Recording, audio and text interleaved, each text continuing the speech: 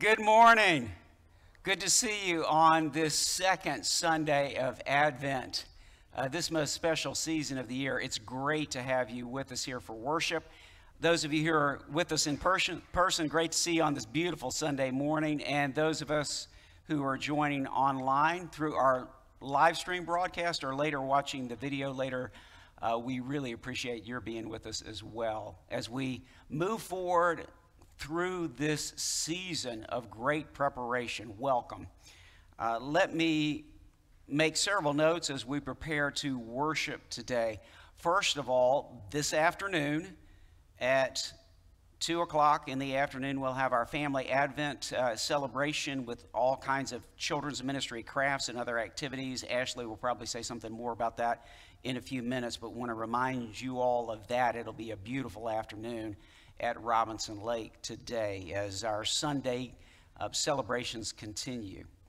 I want to thank all of you who love Palmer Home for Children and therefore, as part of your special support, above and beyond your regular tithes and offerings, gave towards the poinsettia provision through Palmer Home for this year. Thank you so much. Your response was very faithful. I really appreciate you for loving Palmer Home and for really the beautiful poinsettias we have all around the sanctuary and some downstairs too. Thanks so much for participating. I want to encourage you, particularly if you participated to support this special mission cause, to pick up one of the booklets. Olivia did a great job on the booklet with all the names and recognitions, the memorial gifts and the honoraria gifts, and also recognition of why we do this for Palmer Home. So thank you so much. Speaking of turning in cards and putting the Lord first in your life, I want to remind you, if you have not yet had the opportunity to turn in your bicentennial year celebration pledge cards, I want to encourage you to go ahead and do that as soon as possible. We need your help as we plan for the new year, most certainly for your commitment to regular worship, not only on the Lord's Day morning, but also through the week. A card for that, your card for service, mentioned that and highlighted that last Sunday. And then as well, your commitment to bring God's tithe and your further offerings. Please turn in your pledge cards. I love the pledge cards for this year, highlighting. You've seen the photos, right, that we pulled for these cards as we move into what is our bicentennial year. It's a big year to celebrate, a lot bigger than anything like COVID. You know what? We survived the pandemic of 1919, 1918, 1920. We survived all those years and all the concerns with health and the deaths that we incurred as a church family. And God has sustained us yet and will sustain us into this new year. I trust in that. But I particularly love, speaking of the worshiping God commitment, this picture of our old sanctuary, right? The former sanctuary, before this one, back from 1911. And I want to encourage you to turn in those pledge cards if you would. Go ahead and get those in. If you have not yet picked up or seen a copy of the December newsletter, we have printed copies available in the entrance areas if you want to have an extra one. If you already have one, but it'd be great to hand one to a friend and invite them to our church or tell them about our good news that we share here. Pick up an extra copy. Get it to a friend or neighbor. This Wednesday, our final Wednesday night Bible study for this year, 5:30 in the fellowship hall, or you may join me by Zoom. Those of you who are watching online, you'll probably want to join by Zoom, but I want to encourage those of you who can be with me in person as well to be with us downstairs in the fellowship hall, 5:30 this Wednesday. And now, Reed and Madeline Robertson are going to open us in worship with our call to worship, including the lighting of the second Advent candle. Centuries before Jesus was born, the Lord, Israel's God, spoke through the prophet Haggai, saying, "And I will shake all nations, so that the desire of all nations shall come, and I will fill this house with glory." Jesus' coming fulfilled that prophecy and those gospel promises we read in Haggai. As we light the second Advent candle on the Advent wreath, we remember the Christmas gift God gave to the prophets Simeon and Anna, each of those very old, very faithful Jews rejoiced in seeing baby Jesus' arrival in the temple in Jerusalem. When Mary and Joseph presented him as their firstborn son, making offerings and dedicating Jesus unto the Lord. Luke chapter 2 introduces Simeon before he sees Jesus by saying Simeon had waited his whole life for the consolation of Israel. That is, he had been waiting his whole life to see the Messiah, Jesus, consolation of Israel.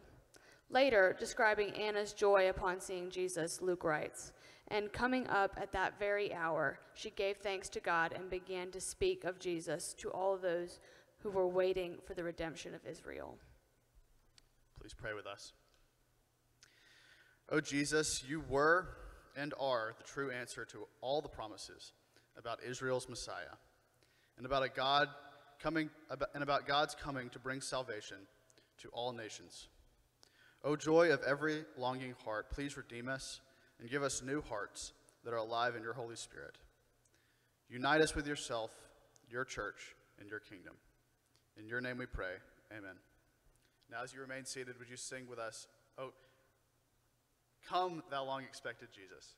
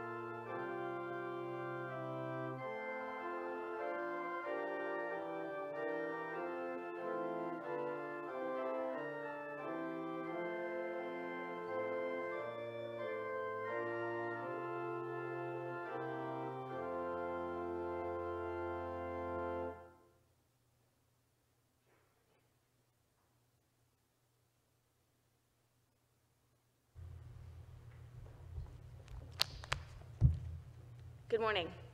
So I was thinking, we've been decorating, I should say Jeremy, he is the decorator of my house. He has been decorating our house this weekend for Christmas, and I started thinking about Christmas and Christmas morning in my family, and one thing that I remember is waking up on Christmas morning so excited about opening presents. And my mom has 3 sisters, and my dad has a sister, and my grandparents, we all lived fairly close together. So my sister and I would wake up, and we would go open presents. And then we would call my granddaddy and my grandmama. They'd come over and see what we had.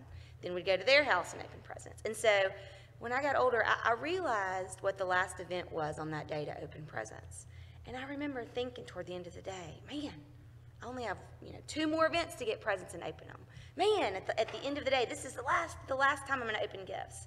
And I remember one time I was younger, and I remember telling my dad, man, this is it. I only have 1 more time to open presents. And he looked at me. He said, whoa, let's talk. We're really going to get upset because we're finished opening presents. And I said, yeah, I didn't even think about it. And he said, well, that's on me. Let's talk about the present that we get that's going to last a lot longer than one day. And I will never forget him saying that. And I'm sure at the time I was like, oh, you're right, Dad, you're right. Now let me go open some more presents. But I will never forget that. So this morning, I am going to read James 1:17. Every good and perfect gift is from above, coming down from the Father of the heavenly lights, who does not change like shifting shadows.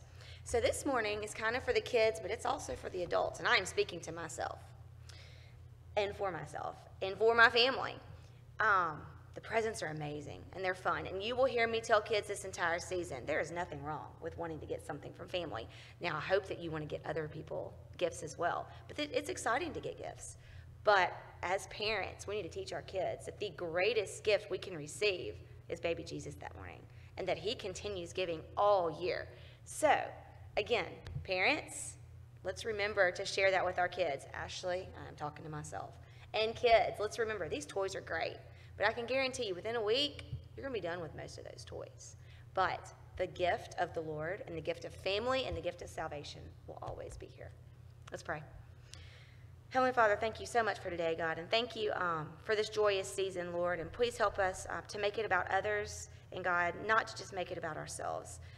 Please help us to know the greatest gift ever given, the gift of Jesus. Help us to discuss it with our families, discuss it with others, and to make sure that our children know that Christmas Day, yes, it's a fun day, but Lord, it's a day that continues through the entire year. Please forgive us when we fail you, God, and it's in Jesus' name we pray, amen.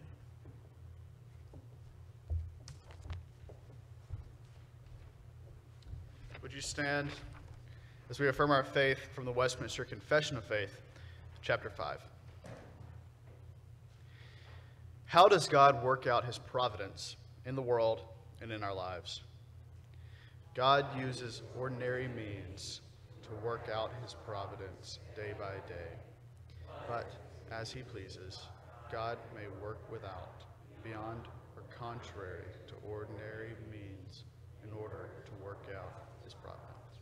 You may be seated.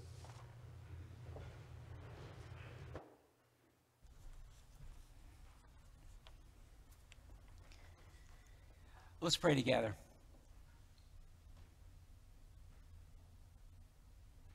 Sovereign Lord, we rejoice in your majesty and in your majestic holy rule.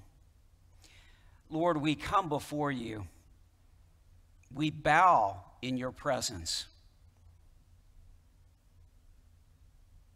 And by your grace, we join with the heavenly host in awe-filled praise and wonder. Holy, holy, holy are you. Everlasting, beautiful, holy, righteous, true God. Oh Lord, we praise your name. And we give all thanks to you for all good gifts. As Ashley has shared your word with us, indeed, all good gifts come from above, from you. And Lord, as we reflect upon the gifts of our lives, Lord, those of us who are blessed to have families and children and grandchildren, those of us who are blessed to have the opportunity to come together in worship, whether in person here or through, Lord, the provision of technological connection in this age in which we live. To have the freedom to believe openly. Lord, we give thanks for all these things. Lord, we also, as we come before you in this season of preparation, not only for the great celebration of your first coming, but in anticipation and preparation for your ultimate return, we confess our sin before you.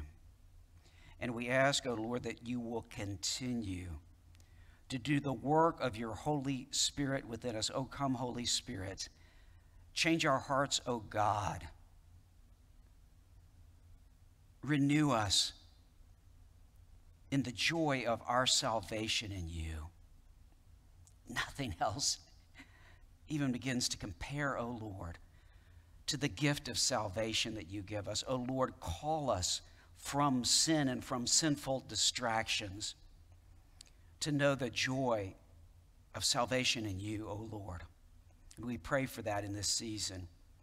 Lord, we pray that as we do decorate our homes and as we do think about the coming of Christmas, Lord, that we might put off and put out things in our lives that have crept in over the course of 2020 that are not of you. And Lord, most centrally, that we might turn from fear and our own lust and immediate pleasure seeking to turn to you as the gift, as the love of our lives. And we pray for that now, O Lord. We come before you, Lord, we pray for your continued inspiration, Lord, of medical and scientific researchers. We give thanks for all the doctors and nurses serving among us, including some who are with us right here in worship right now, Lord. Sustain them as they serve faithfully day to day and week to week. And Lord, we pray for breakthroughs and continued advances. Lord, that this might be a glory to you, that even people who do not believe might have their hearts and souls and eyes awakened, that you are the one. No political party, no human being brings about healing, that you are the one who brings about the timing and the perfection of healing. So we turn to you and we ask that for our nation and for the world right now, not only with respect to COVID-19, but oh, so much more deeply, Lord, with respect to the sin that destroys and brings death. Lord, we pray for those who need your help right now. We pray for those who are grieving loss. We pray for those who are at home recovering from surgery. We continue to lift up Emily and others, Lord, and be with them.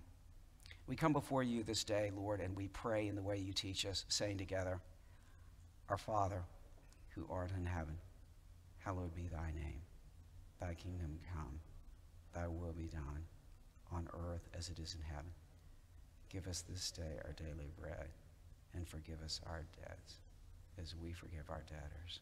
And lead us not into temptation, but deliver us from evil. For thine is the kingdom, and the power, and the glory forever. Amen. Beloved, believe the good news. As far as the east is from the west, so far has God removed our sin from us in Jesus Christ. As we move through this season, I do want to give thanks for those of you who have so faithfully brought your bicentennial year pledges. We look to the Lord, and as the theme of this coming year reminds us, God calls us to be faithful to our foundation, all the way back to 1821, and to our future in 2021 and beyond. Amen. Now, along those lines, I want to give thanks for those of you who are our faithful stewards, and we have so many things that we've been celebrating this fall. We'll continue in this Advent season as well. Today we have a video from one of our mission partners. This is from our mission partner, Mission India. As many of you know, and as I kind of try to keep you apprised of, we have supported over the last several years, at this point, over 10 church planters that are at work in India, in various parts of India, including several who are in anti-conversion states, which means they're putting their lives on the line to bring the Christian gospel and to develop new churches. I mentioned this a couple weeks ago, but through your faithfulness, we now have made a commitment as we close out this year and move into the new year to support 10, believe it or not, 10 Bible clubs in the state of Bihar in northeastern India that will reach hundreds of children who do not know about Jesus, whose families do not know about Jesus. And for the next year, 5 days a week, they will be in Bible literacy clubs. These are children ages from about 6 through 16. And typically with these clubs, several children and several families come to Christian faith through this outreach. They learn to read with the Bible. In addition, you are now committed to support the training of 2 new church planters in the state of Gujarat over to the west. Okay, so you're covering different parts of India. This is an update. Why Mission India? Why help Mission India? Here's our video that we're sharing with you today.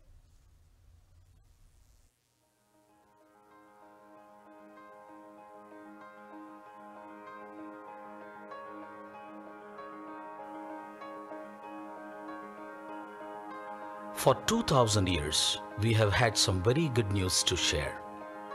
The good news that originated with one man, the Son of Man, and has been changing lives ever since.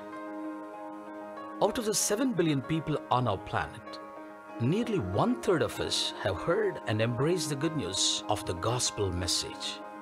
We know Jesus and call him Lord. Another 1/3 have heard this good news, but have not responded to it. Some have simply ignored it. Some have rejected it. And then there are those who have never heard it. 2 billion people living in places where no missionary has set foot, speaking languages in which no scripture is available, listening but having no opportunity to respond to this good news. More than 400 million of these people live in just one country, my country, India. Many are held down by illiteracy. 1 in 4 Indians cannot read or write. Many are locked in poverty. Nearly 300 million people live on less than $2 a day. Our children face incredible injustice. Half of those who start school don't complete it. Many worship silent idols, believe in black magic, and their lives are governed by the caste system. These are the tools of the deceiver to lay claim to India's unreached people. But the people of God are also here. We come from many different walks of life, from every corner of this great nation. We are diverse, but share the same vision: to see India transformed by the love of Jesus Christ. We have dedicated our lives to this. We have invested our blood, sweat, and tears to bringing Jesus where his name is not yet known. We will not stop until we have reached every unreached place. And when you join with Mission India, you're partnering with us. Together we will replace fear with hope. Together we will turn tears into laughter. Together we will shine light into dark places, because this is our calling. This is our mission. Our mission is India.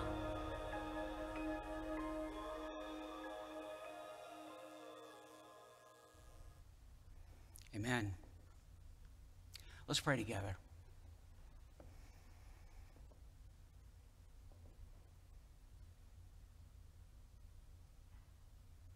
Holy God, you said, "Let there be light."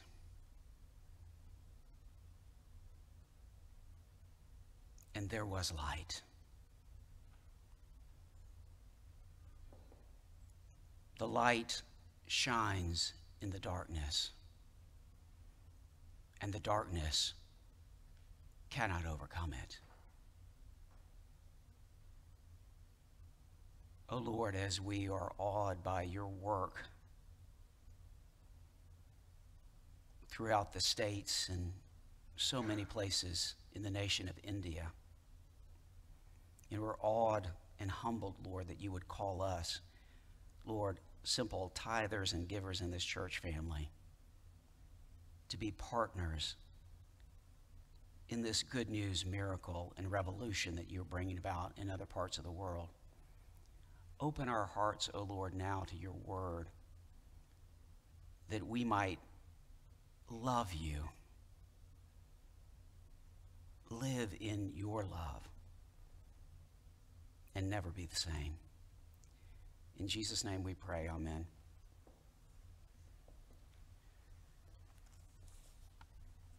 For this second Sunday of Advent, we are going to be turning to two main scriptures for our message today. The message today is nothing's impossible with God.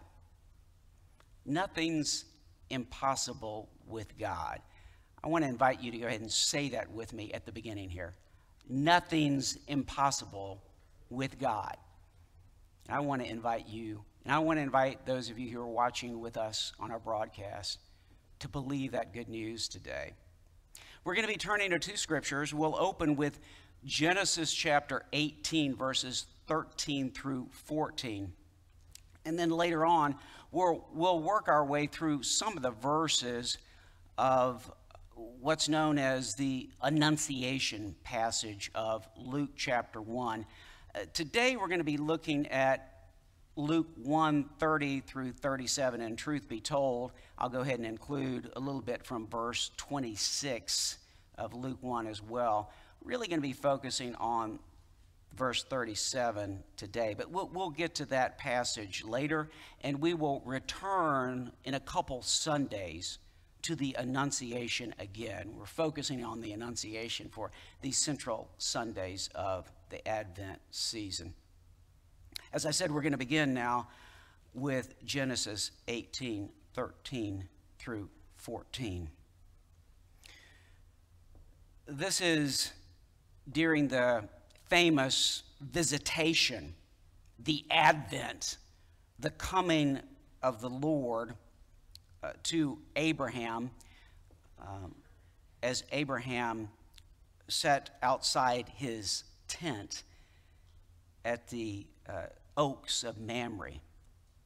Abraham's an old man now. He's in the promised land, but he's not kind of having the life and the fruit that was expected earlier. And so just picking up on this story, the visitation of the Lord.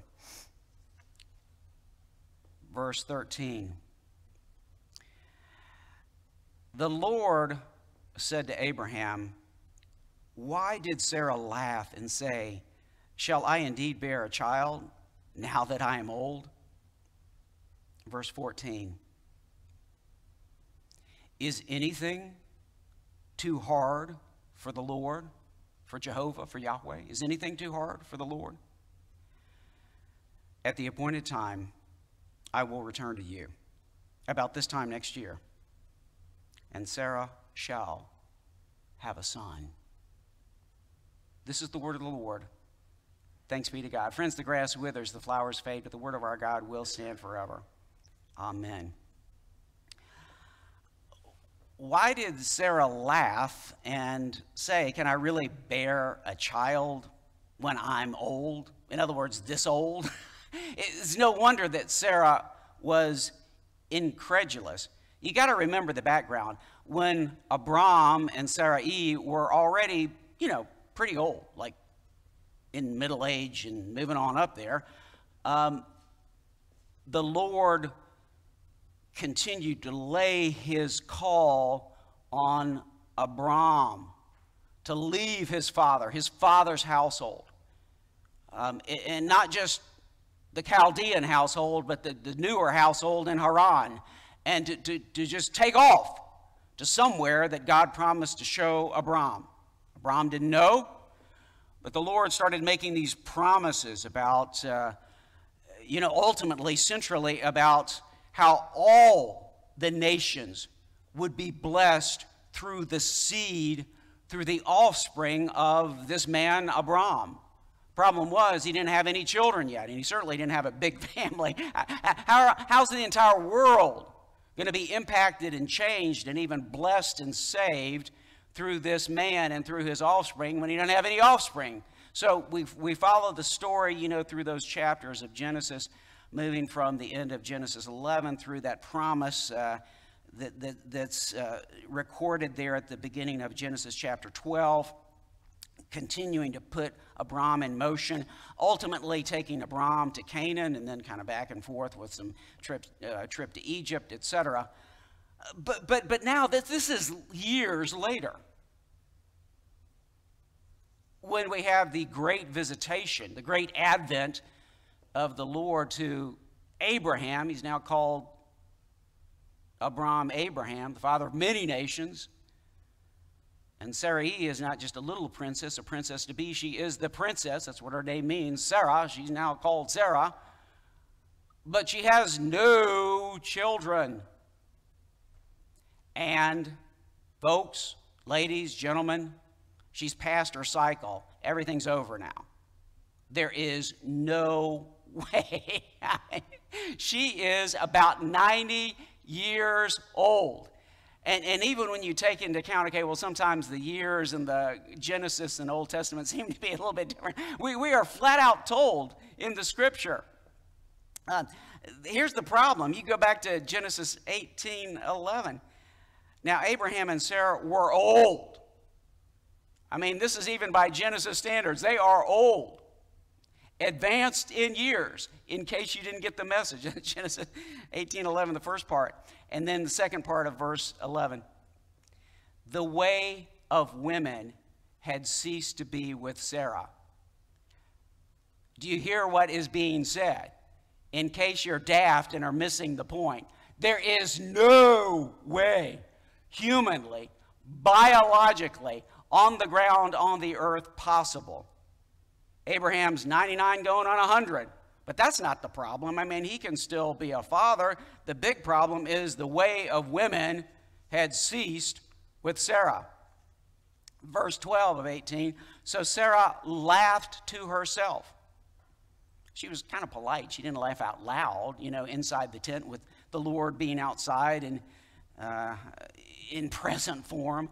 But she laughed to herself, saying, after I am worn out. Any of you all worn out? Anybody worn out? When you get to the point of saying, I'm worn out, I'm past the way of women, okay, and I'm worn out. Any of you expecting to have a child about that time? Sarah, after I am worn out, and my Lord, she's talking about Abraham, is old, shall I now have pleasure? Any of you feel like that? Well, she definitely felt like that. Verse 13, the Lord asked Abraham, why did Sarah laugh and say, can I really bear a child when I am old? And then the beginning of verse 14. Is anything too hard for the Lord? That is the central question of God's message, of the Bible, of faith. If you don't know the answer to that question, the rest of this is not going to make any sense to you. And you're not living in communion with Him. This is the central question today for you, for us. I don't know, Pastor, it's been a pretty hard year. Yeah, I know it's been a hard year. And there are things that we can't understand. I know that. And things seem to keep getting worse instead of better. I know that. So let me ask you this. Where are you on the question? Is anything too hard for God? What do you think? There's certain mountains God can't climb after He created them. What do you think?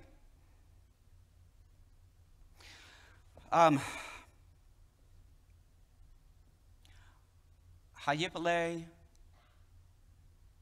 Yahweh, Dabar.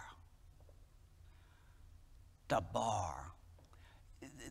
The Hebrew here of this rhetorical question from the Lord God Himself, Dabar means either, any of the following: thing, cause, or what I would usually translate it as word. Is any word, in other words, is any declaration too hard for God to follow through on? Are there certain things that God can't say and make happen?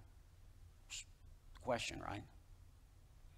Some of this, well, you know, Pastor, this was kind of poetic, and, you know, God came through on, hey, he came through at least on half of the stuff he promises. That kind of where we are, but the rest of it we kind of need to explain away and put out. What do you think? Is any word, any declaration too hard for God to fulfill? Anything that God can't handle? Any cause that God cannot effectuate? Is there any cause that God cannot effectuate? What do you think? The question, the lead question, the verbal, goes into this question of, is any difficulty too great for God? The pala there actually could be translated, is any miracle too much for God? Or literally, is there any miracle for God? You ever think about that? I was thinking about that when I was looking at this text. For God, nothing's a miracle, right? Isn't that staggering to think about? It's a miracle for us. But the word would be, these words would be saying, is there something that God would sit there and say, well, man, that would take a miracle. I have no idea how that would happen. Is there anything like that for God? No, there is no miracle for God because God can do everything. Do you hear what this is? The rhetorical question. This is what God is laying out for Abraham and for us. It is a rhetorical question.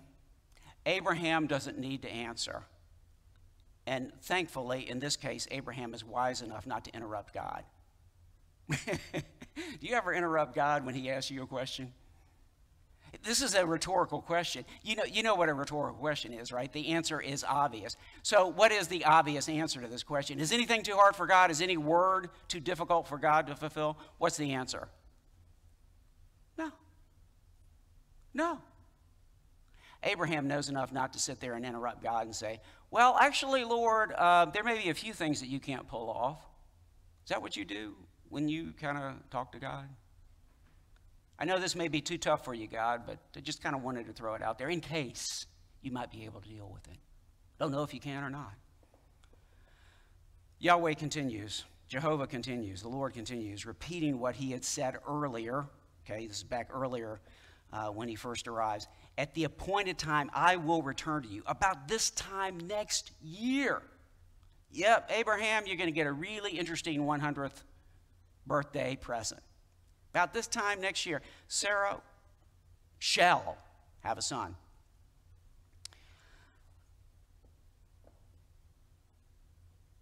Abraham doesn't answer, but God does.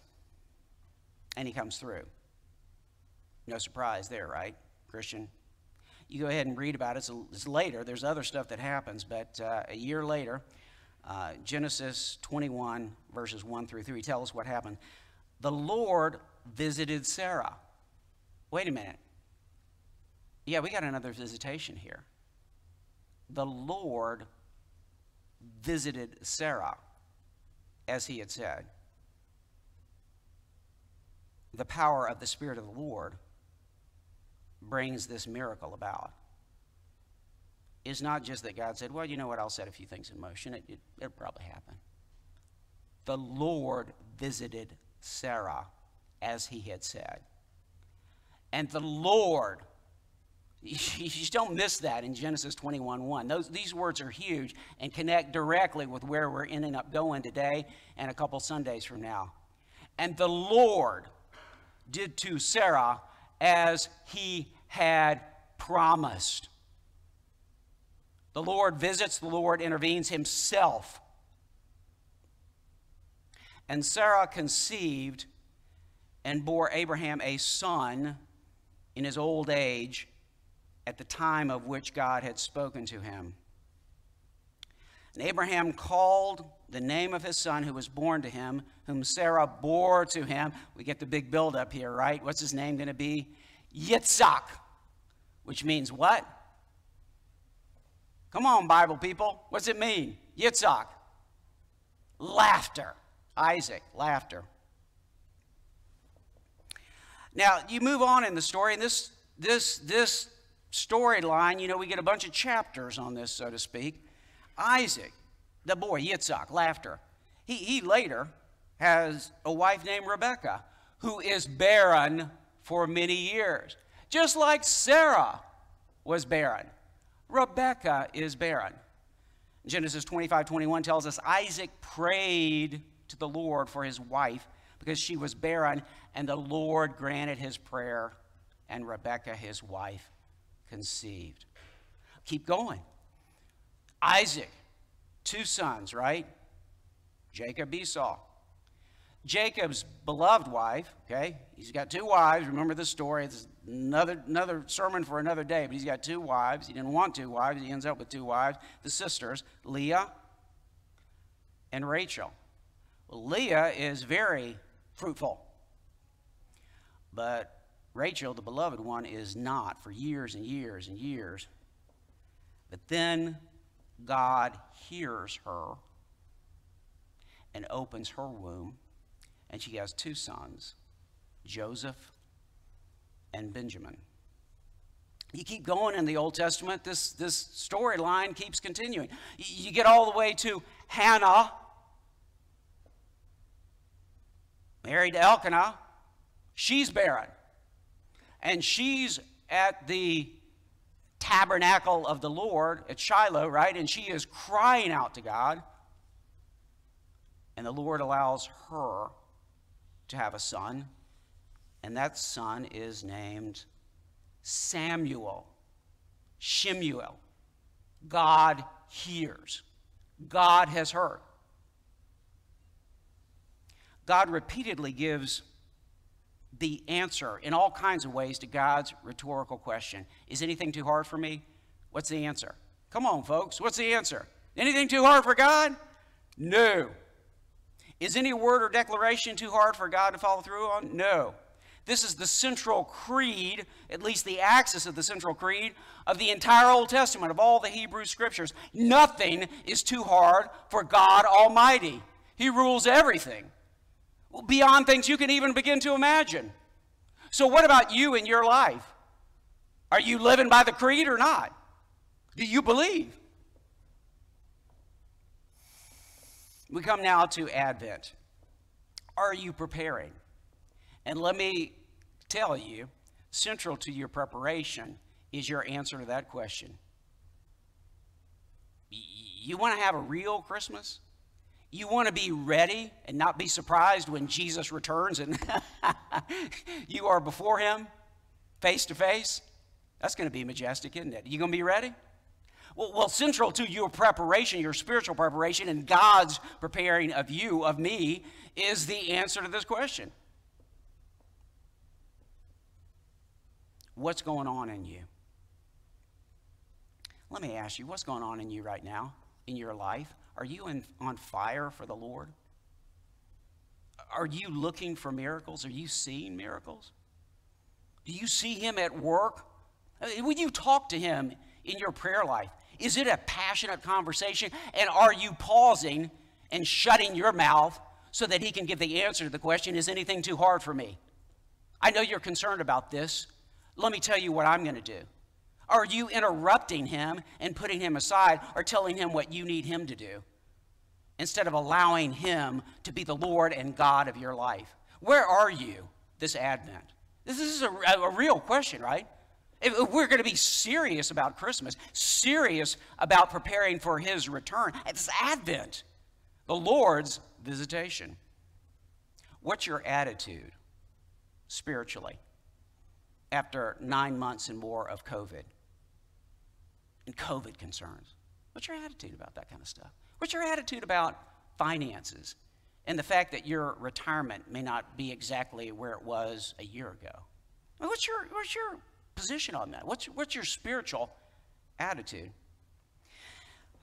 G.K. Chesterton, in his collection of essays published early in the 20th century, Tremendous Trifles, said this, I love this line: "The world will never starve for want of wonders, but only for want of wonder." In other words, there are miracles going on all around you. The question is, do you have eyes to see? Do you have wonder and faith to catch the miracles? Chesterton says, the object of my school is to show how many extraordinary things even a lazy and ordinary person, got any lazy and ordinary people among us? Even a lazy and ordinary person may see if he can spur himself to the single activity of actually looking and seeing.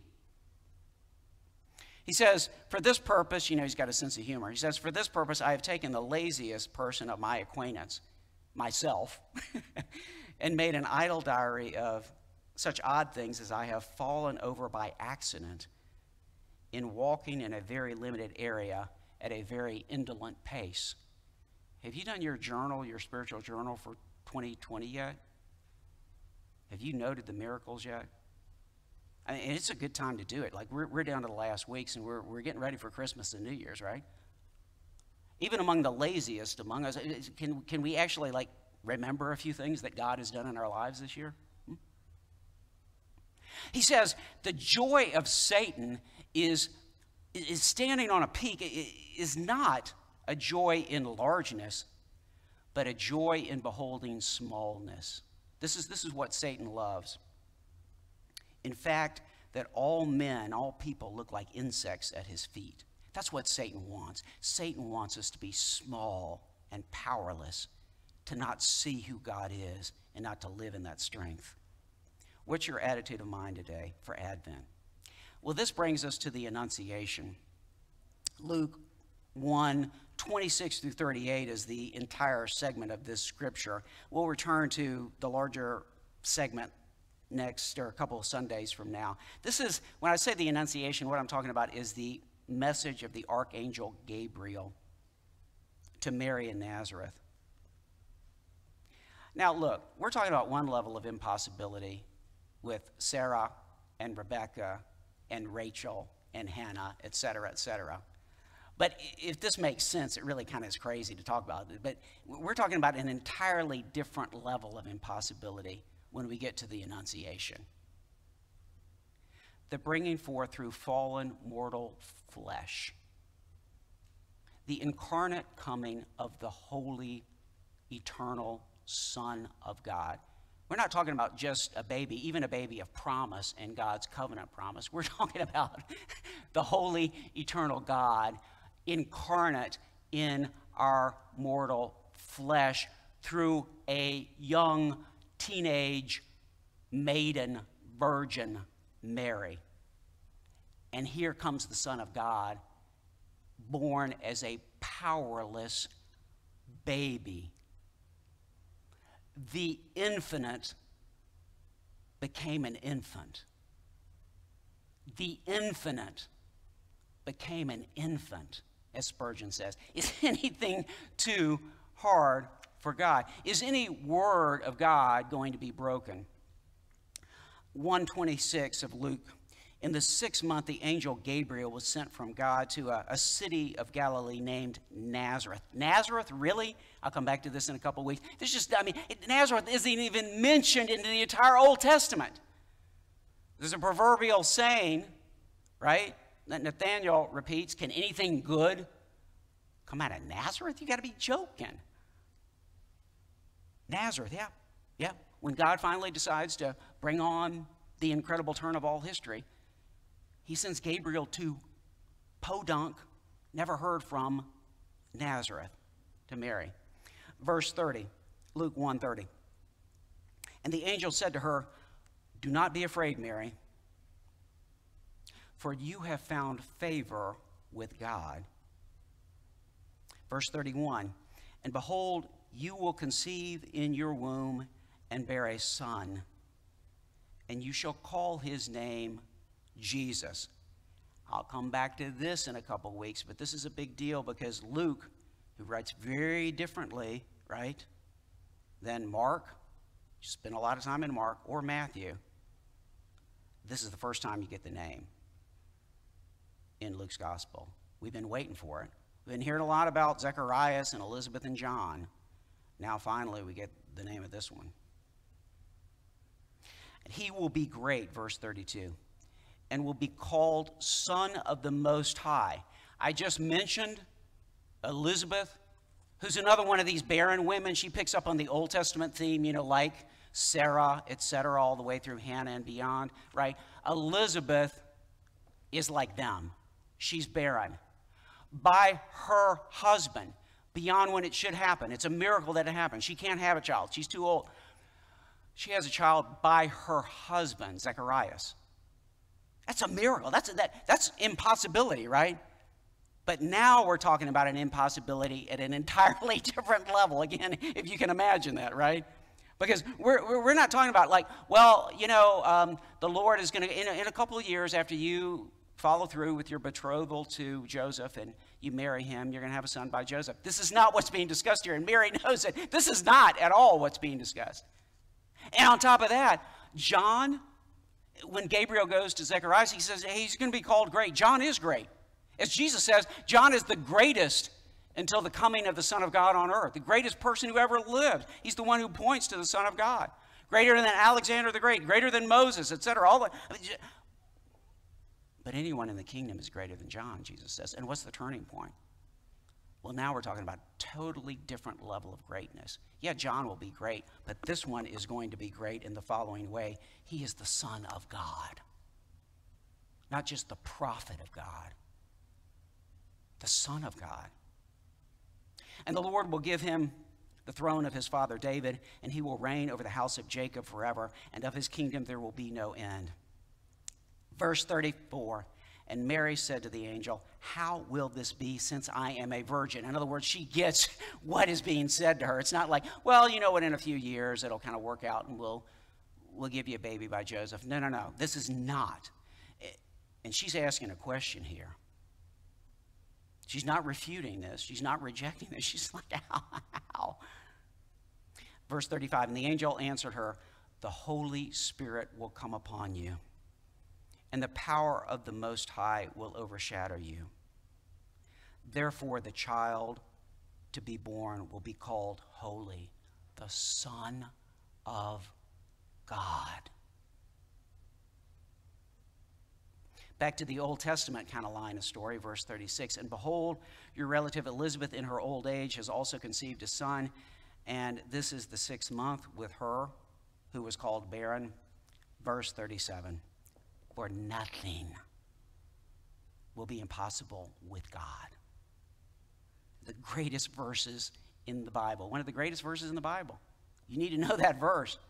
No word with God will ever fail. It's another way to translate that. That's the way the NIV does. Because rhema in the Greek, same thing as I was telling you with dabar in the Hebrew, it can mean word or thing. No word's impossible, no thing's impossible. Is anything too hard for the Lord? No. Now, what are we talking about here? We're not talking about name it, claim it. We're not talking about the power of positive thinking. We're not talking about just if you pray it in the name of Jesus, it's going to happen no matter what you snap your fingers and call God to do. That's not what we're talking about. We're not talking about positive thinking and faith like the guy who jumps off the top of the Empire State Building and at the 50th floor on the way down says, so far so good. I think my faith is working. That's not what we're talking about. We're not talking about putting God to the test or trying to play God ourselves. The most impossible thing, of course, of all is that you would be saved. Right? Remember from Mark's gospel, as we worked our way through that, the rich young ruler and Jesus, calls him to real faith, and the guy turns away. And his disciples are astounded when Jesus says, it's harder for a rich man to be saved than for a camel to go through the eye of a needle. Mark 10:26, and they were exceedingly astonished and said to them, then who can be saved? Mark 10:27. Connect this with our key verse for today, 1:37 of Luke. Mark 10:27. Jesus looked at them and said, with man it is impossible. It's impossible for you to be saved. It's impossible for you to be saved. But not with God, for all things are possible with God. Was it impossible by human standards for the Holy Spirit to come upon a virgin and bring forth the Son of God in the flesh? Yeah. Is it impossible with God? No. Is it impossible for the Holy Spirit of God to bring a new birth in you and me, dead people who are dying in sin and going to be buried in the ground?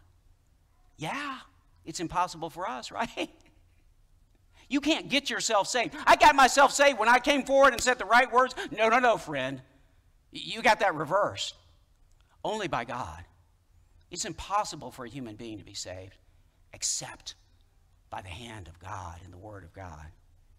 God himself is the power bringing fulfillment of all his promises. God is the truth in his word, of his word, for his word. He is the power. He is the truth himself. Augustine says this miracle before us, towards which we move to celebrate in this Advent season, is incredible. The maker of man became man. The maker of man became man. As Spurgeon puts it, I said it earlier, the infinite became an infant. If we believe in an infinite God, though, here's the thing. We got to learn to open ourselves to the mystery of his power and to rejoice and believe. This is what Advent is about. This is what this book, this message to you is about. This is what the gospel is about. A sovereign God who moves and saves in his unlimited power. No word, nothing is impossible for him. So my friend, no matter what you think you're facing right now, no matter what challenges you face, not just with COVID, but if the diagnosis comes back, it's terminal, it's stage 4. If your beloved spouse or mom or dad can't even remember your name, if you've lost a child, if you've lost a grandchild, if you can't see how things are going to work out precisely, this is the gospel on which you can stand and be raised up by God forever. God can move through and beyond all the challenges of your life. There is nothing that God calls a miracle. We call it a miracle. He calls it his word fulfilled. Nothing's impossible with God. So let me invite you to come with God and give yourself to him. In the name of the Father, the Son, and the Holy Spirit, now and forever. Amen. Let's pray together. Holy God, as we come before you, we ask that you would move in our lives by your Holy Spirit, Lord. As your Holy Spirit has visited before, may your Holy Spirit, Lord, visit us and bring a faith born of your grace in our hearts for real, a living, powerful, burning, Lord, living faith, that we might live in you now and forever. In Christ's name we pray. Amen. I am delighted for our church family to introduce some of our newest members today, and I want to invite them all to come forward as we introduce them to you. We have coming forward today Andrew Howard and Alta Knisley with their little baby girl, Dally Jo. And we have Chris and Haley Graves with their boys, Thomas and Connor.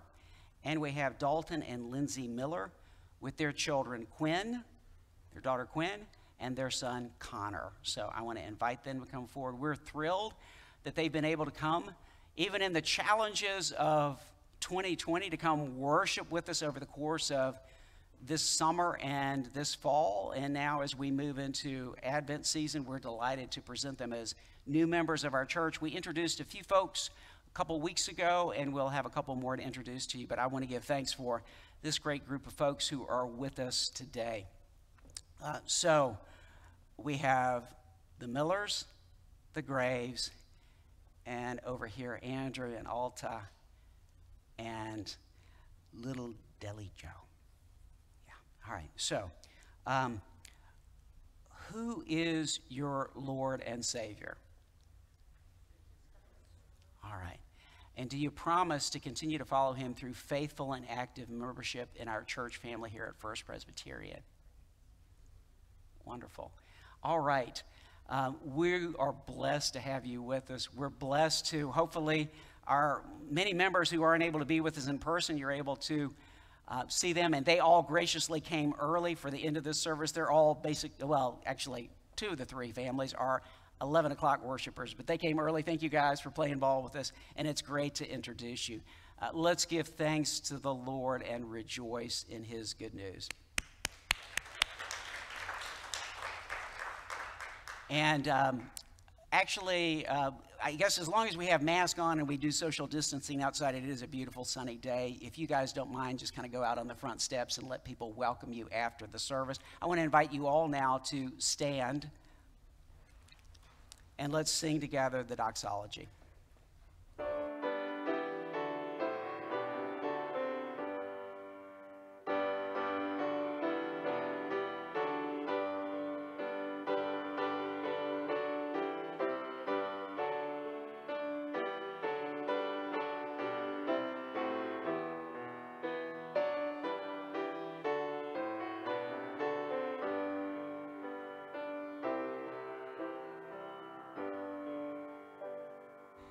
And now may the Lord bless you and keep you. May the Lord make his face to shine upon you and be gracious unto you.